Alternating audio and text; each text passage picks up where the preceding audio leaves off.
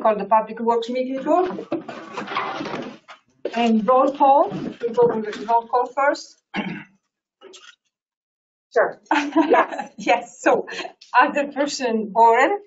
Here. Becker. Is he online? Dean? No, he didn't join. Okay. All right. Salazar? Here. Cavallo? Present. Very good. So we are all here. Pledge of Allegiance. I pledge allegiance to the flag of the United States of America and to the republic for which it stands, one nation, under God, indivisible, with liberty and justice for all.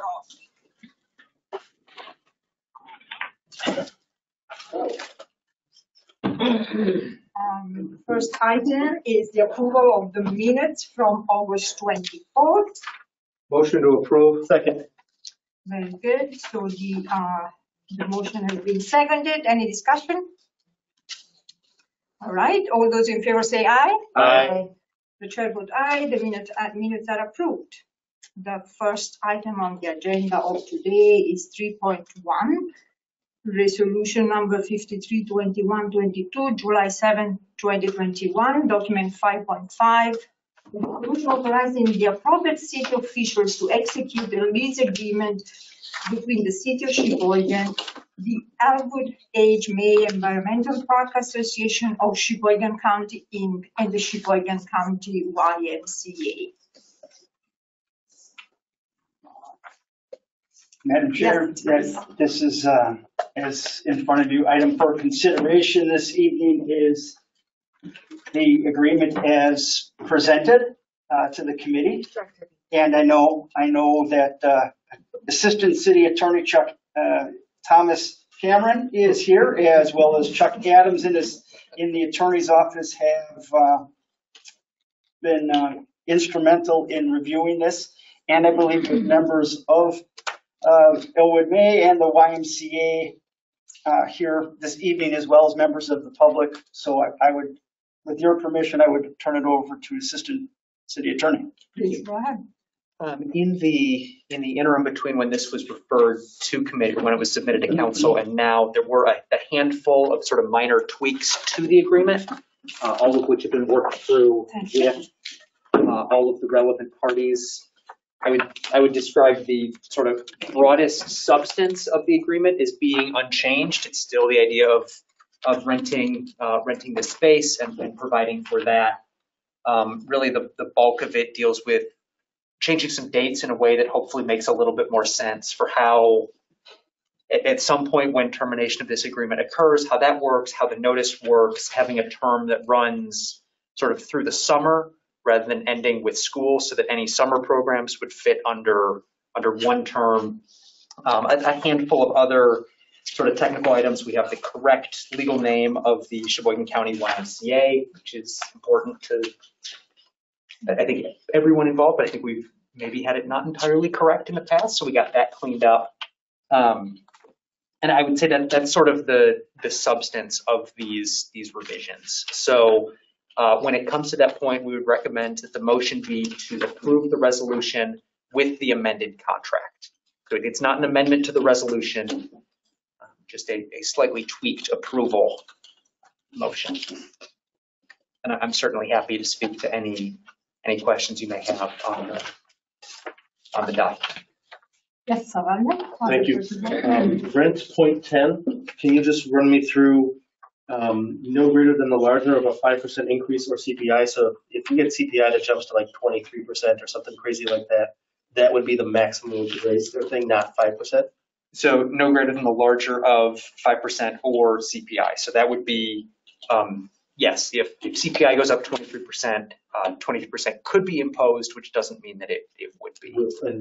And then conversely, if CPI ends up being 1%, we could still go up 5%. Yes. Okay. Cool. Thank you. Yes, other Thanks, person Madam Chair. I'll make a motion to approve as amended. Second. Very good. So the motion has been seconded. Any other discussion on this? No.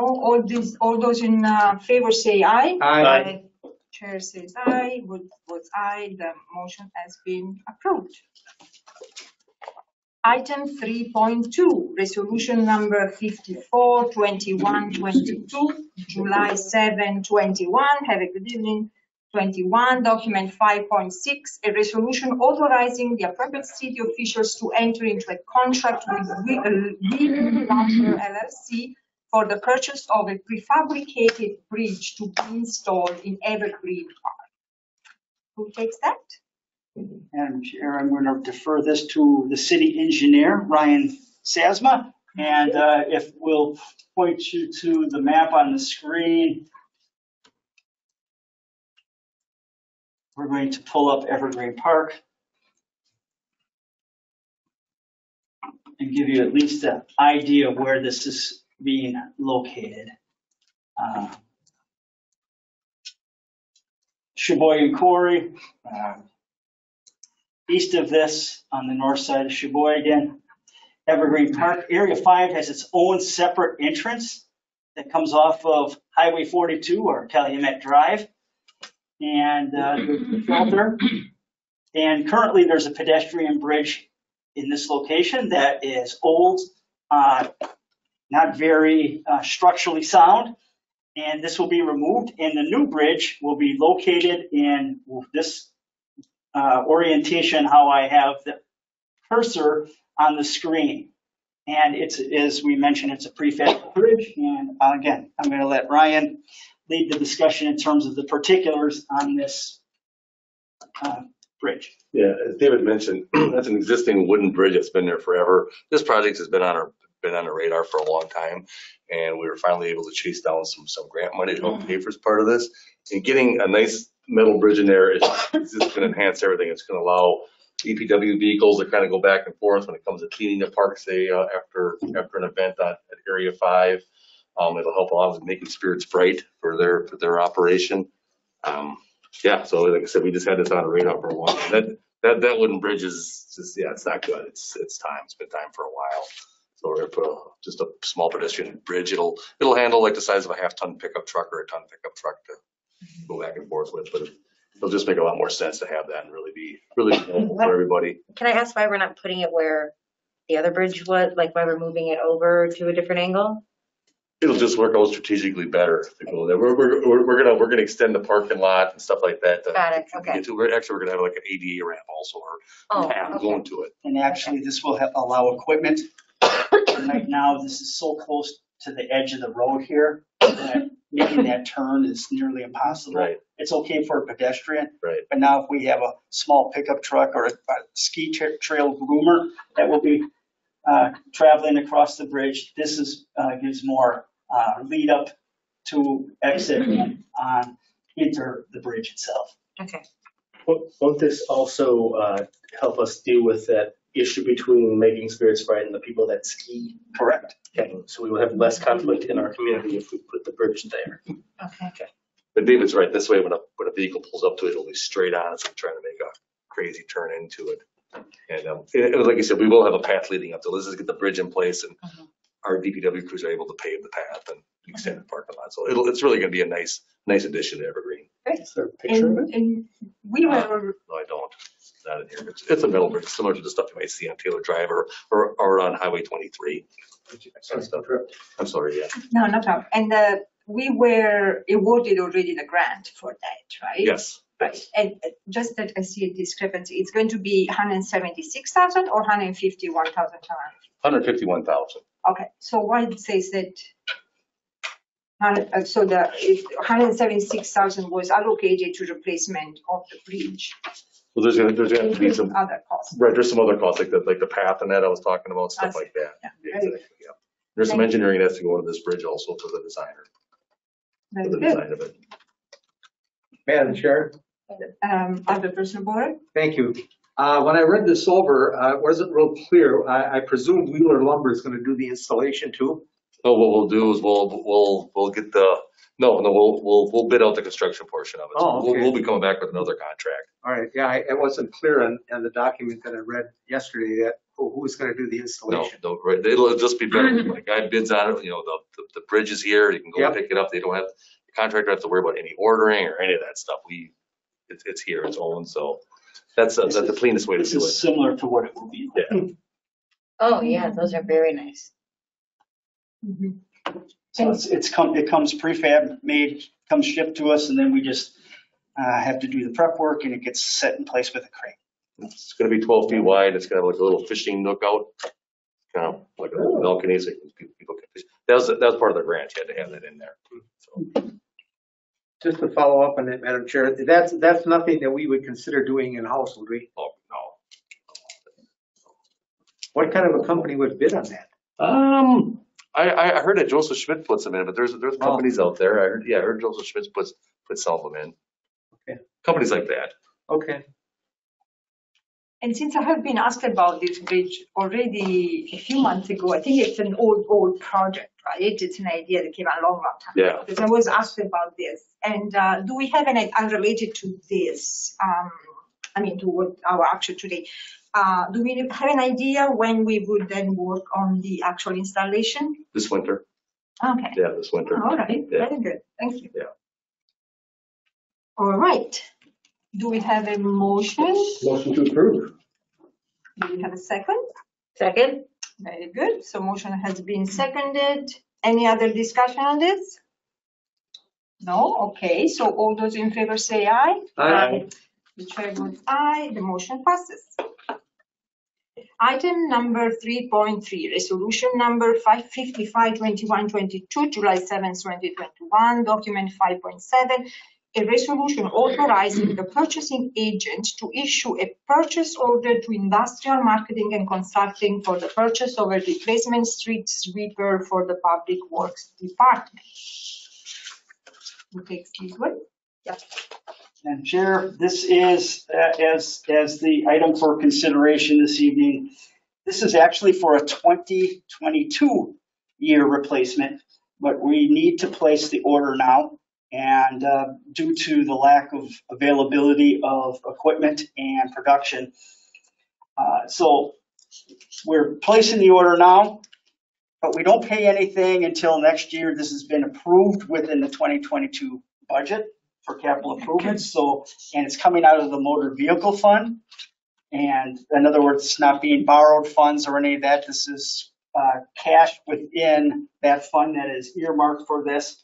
But it's necessary, though, for us to place the order. That's why it's up for consideration now, given the fact of the supply chain and the issues of trying to secure this. So we have it for next spring when we sweep the streets in spring after the winter season. Very good, thank you. Any questions on this? Other person for it? Thank you, Madam Chair. David, do we have one street sweeper? Is this going to be We have three. we have three? And we have one Timco that we purchased and we received delivery this year. This is a replacement of another older street sweeper next year, Okay. similar to the one that we received this year. All right. And that's with it's not the old style sweeper. This is a regenerative air. It's almost like a vacuum type. It's not just brooms and. Yep.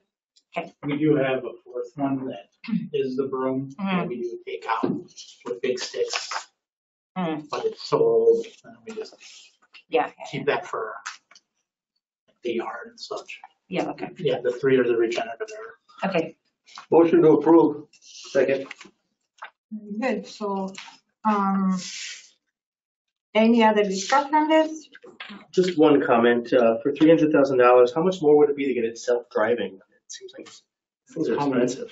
It's coming? 2024? Maybe a little longer than that.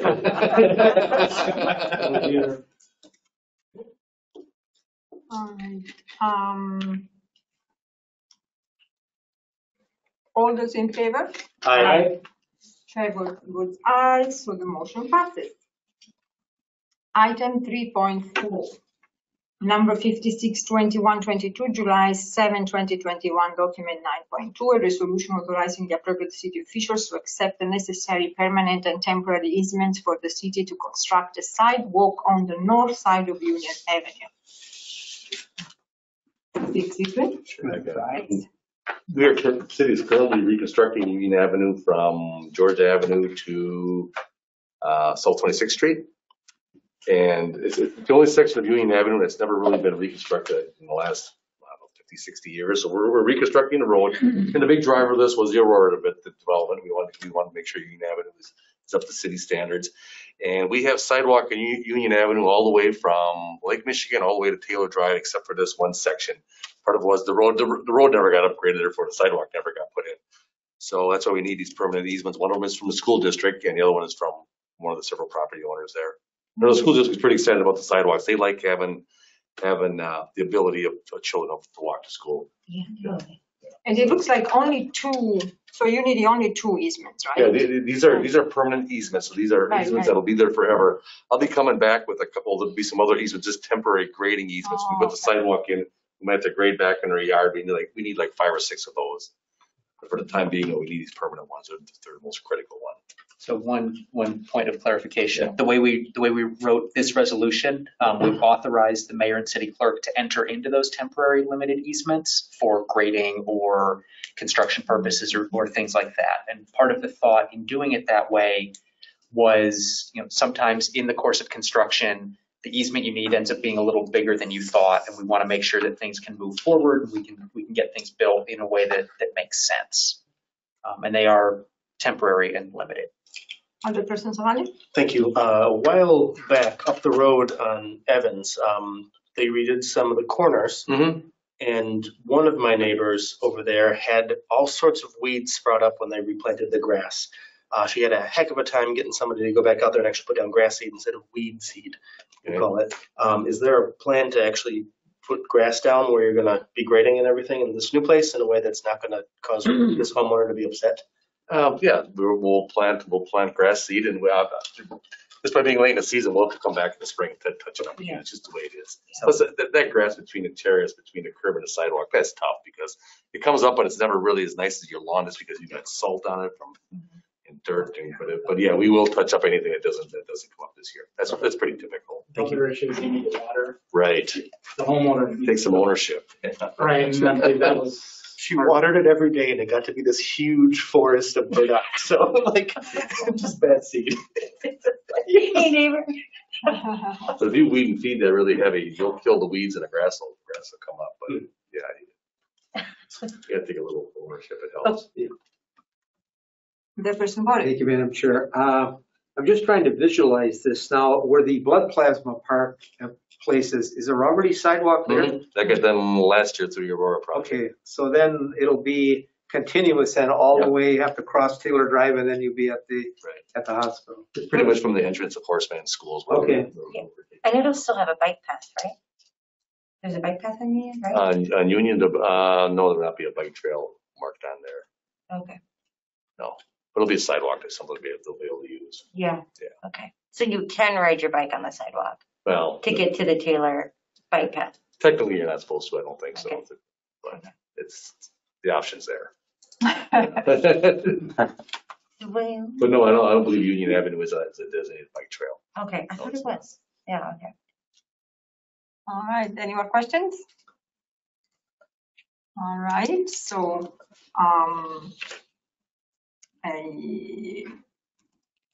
so we voted on that already, right? So then We no, haven't no, voted no. the motion. So, the motion, very good. So Second. do we have a motion for that? Thank you. Have a motion and a I second. seconded, so the motion is seconded, so then we can vote. So all those in favors? Aye. Aye. The chair votes aye as well, so the motion passes. I'm sorry for that. 3.5, there is just a little change on that. Since there was no document for the resolution attached, I propose to hold on this item, and perhaps there will be an exception to the rule will be proposed to the Common Council next meeting.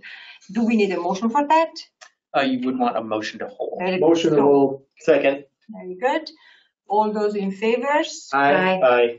Chair votes aye, so that motion passes. Number 4, so the number 4.1, General Ordinance number 2021-22, August 16, 2021, document 7.3. An ordinance creating a no parking zone on the north side of 9th Street north of Center Avenue. Who takes that? I can take that. The reason I'm passing out a picture here is because the construction of City Hall, the parking lot, and all the different types of parking on the street is so new. It's not on any Google Earth or anything like that. That's why I went and snapped a picture of it. So it might help what the DPW is trying to accomplish. You can see that this is the west side of City Hall on North 9th Street. And you can see there's one green space area there where we have a sign up right now. It says no parking, police orders. And there's several reasons why we want to eliminate that one spot. It's really only enough room for one spot because there's 2 driveways and a crosswalk on both sides of that green space.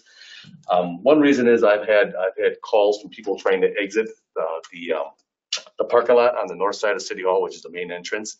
When they want to exit, the cars will they'll park so close to the exit of the driveway that if people have issues with sight distance trying to pull out. That's what I had several of those phone calls. And the other phone call, actually the most practical one is there's a dumpster location. You see where the silver doors are on the right hand side of the picture. And what's really convenient when we pick up garbage there is that we need a spot to pull up that garbage truck and then get the dumpsters out from there. If there's a car parked there, it just doesn't it doesn't work very well. And also, we do have the City Hall sign there. So when you see that City Hall sign, it really tells the individuals this is the entrance to City Hall. I think for so many years, people were used to coming off of Center Avenue. So that's why we just want to eliminate that one parking spot. There's two parking spots on the right-hand side of the hydrant. You see where that is? There's 2 metered spots over there. I thought we talked about One space in there, right? one space in there. This was proposed to us at the last committee meeting, and we understood sort of what is being proposed. Right. We still feel strongly that, we suggested to go back and look at trying to put in one spot at least, not eliminate. We had initially talked about 2 cars there, and then there was discussion about the dumpster, or not the dumpster, The hauling. the hauling truck that is parking there. I guess to me, it doesn't really matter who parks there or what's parked there. Right. Is that if we put a spot that limits it for, say, 30 minutes or 2 hours or whatever, then they can move on?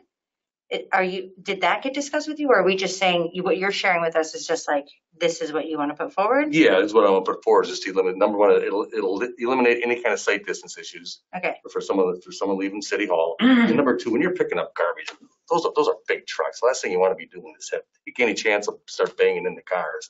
So it's just nice to have it nice and clean. Plus, if you technically try to put 2 spots in there and you got to stay. We were okay with just one. One spot. Technically, I don't think you would get 2 spots in there because you got to stay 5 feet away from each driveway. Yep. Plus, there is a crosswalk on the south side of the green space area. Sure. And so there's not enough room for 2 spots. Right, but even one spot. There's not enough room for, there's room for 1 spot. There's not room for 2 spots. So you can't eliminate, there's just not enough room for 2 spots. Except if it's my car. Yeah. That's what you're I drive a 500. So, may I? Please. You talk about the pickup of the garbage, which happens, how many times we get picked up at City Hall? No, I'd say once a week. Once a week? Yeah. But at the same time, the businesses on Pennsylvania Avenue between 8th Street and 9th Street, they've got that little alleyway, and I see cars parked on both sides of that alleyway, and we don't get a lot of car hits there that I'm aware of. Like, what business are you talking about? I guess. The one that's like we sell on eBay and the yarn shop. Yeah. Flies. What else is there? Mona Lisa. That little alleyway. Right. And it's a block away. And we still have cars parked on either side of where you get trash pickup. I just don't know if we've hit the mark here. This really isn't putting the hurt on a neighborhood if we eliminate this one parking spot. It's not like in a neighborhood where you got a bunch of upper lower flats where parking is a premium. You're really not. I don't see what by eliminating. I don't. What's the hurt of having a vehicle parked? There's no hurt in having a vehicle parked either. But it's just going to make things cleaner for people to exit. It is City Hall. I said you have the sign there. It really tells you the entrance to it. So that was the thinking behind it. Okay. Because you get a car parked there, you're not going to see the city hall entrance. The sign to me isn't, there's a lot of other places that I pointed out the last meeting that have some parking in front of a sign. So for me, it doesn't feel like that's a big issue. The person voted. Thank you, Madam Chair. I like the new sign, but I brought this up a few months ago, is why don't we have a small sign on Center Avenue? I mean, I think everybody in Sheboygan knows it's City Hall, but a lot of people come down A Street and take a left. There's nothing there identifying it as City Hall. I mean, maybe it doesn't have to be as elaborate as the one we have by the parking lot over here, but something there that says, you know, Sheboygan City Hall, and maybe say parking with an arrow around the corner, whatever, but at least identifying it as City Hall. Maybe that's something we could, somebody from the department could maybe discuss with Chad and see if we just maybe want to add something. I just think it would, and make it similar to the one we have over here. I think it would look nice and it would give further direction for people. Yeah, I mean, it's a nice idea, it's a good idea, but it's unrelated to this subject, right? I mean, what is the relationship between the, no, there's no, okay. Well, I saw the sign, just to understand. saw the sign in the picture, so I thought I'd bring it up. Okay, yeah, okay, good. But obviously, if the committee wants to keep a spot there, well, we can keep a spot there. It's not that strictly up to the committee. I'm just giving you reasons why DPW is requesting this to keep it clean, keep it open, and. But if we wanted to leave only one spot, I mean, a parking spot, then we should change our resolution, correct? I'd have to draft a whole new resolution, because if we're going to do that, we should get, I would think we'd want to get a meter in there. That would be the most practical thing to do. Yeah, that is actually my next question. How do you actually determine, I mean, how do you explain that visually? I mean, there is only one spot. You would mark it with paint. But again, I said the three reasons. I said for sight distance, people exiting the park. I assume, I mean, I'm not up at City Hall that much myself, but I assume their parking lot is used pretty heavily, I would think, behind the north side of City Hall. Would that stall be then right outside the west window of the clerk's office? Is that where that one stall would be? No, Jim, it would be where that crossbuck sign is in the picture. And what sign? Oh, did you have the sign? Yeah, I got it. Yeah. It would be north of the clerk's window. Yeah. North of the clerk's window, but it would be before the dumpster holder. Yeah. No, it would be north of the dumpster. Yes. I don't know. I'd have a problem there with blocking that sign and blocking people wanting to getting out of the parking lot. And that what's kind of kicked this off was the phone calls I had for sight distance issues. From city employees or people living just City Hall? just some people that called me up. I think it's two people trying to park there. If there's If one there's one, spot. yeah. I think if you eliminated it down. So do you think that by having only one spot, that problem would not be there? No, it's you still would have, it wouldn't be as clean and open as it is now. But I said the DPW's recommendation is just don't have any parking. It'd be different if parking was such a premium, but I've never heard of City Hall parking lot being full. So it's not like in some of these residential neighborhoods we have upper lower flats. I mean, every spot counts in a lot of your neighborhoods like that. That's not the issue here. So, but it's up to the committee what they want to do. So if we were looking to have a resolution that just had the one spot there, best course of action would be to. So there's a couple places you can go with this. One of them would be to forward the ordinance back to council. Normally, things go back to council with a recommendation to approve. You can forward things back either with a neutral recommendation or with a recommendation to vote down, both of which are options. One of the things that we talked about at the last meeting was trying to amend the ordinance at the committee level, and then move it forward from there. That would also be an option. There's sort of various levels of ways to do that. The document itself, it would be a motion to hold with sort of instructions from the committee to draft something. The other way that could be done is you send everything to council, and it's a motion to at council, it becomes a motion to instruct staff to draft a document that puts a metered spot there, essentially. Didn't we do that in the minutes of the last meeting? Yeah, I think it wasn't a motion to hold this document here It was a motion to and hold. change it to be one spot.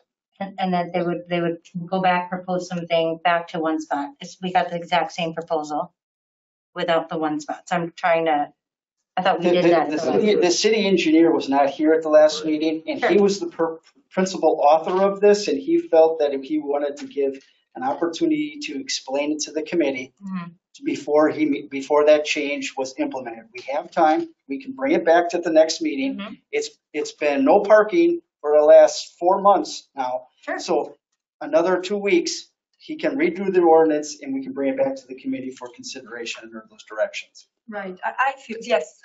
Thank you, other Madam person Chair. would. I've got a real problem with a parking spot there, particularly if it's a large SUV, F-150 or bigger truck. I'm not an expert on trucks, but if that thing is parked there, number one, you're not going to see the sign, and you're not going to see the driveway. If somebody is coming out, their vision is going to be blocked on 9th Street. I've got a problem with it for one parking stall because it's not an urgent need for a parking spot there, in my opinion. Yes, I actually have this, I feel the same. I feel that since there is no issue with parking in that area, especially for the city's employee, I feel comfortable with it, and I agree that it's cleaner. So I feel comfortable without a parking spot, saving a parking spot on that. I'm going to make a motion to approve it as presented by the city engineer with no parking spots, if that's how it reads. All right. Do we have any second?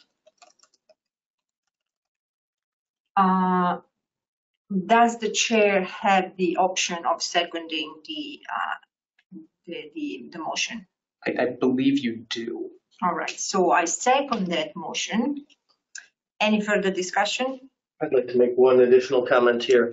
Whether there is a need for parking or not shouldn't be how we designate whether parking is allowed. We should by default let people do what they'd like as long as it's within a responsible manner. So to just say you can't park there because you don't need to park there is a terrible precedent to set. Especially also over a sign, or a space. Like we have tight areas, other places, it doesn't feel that way. Yes, I appreciate that insight.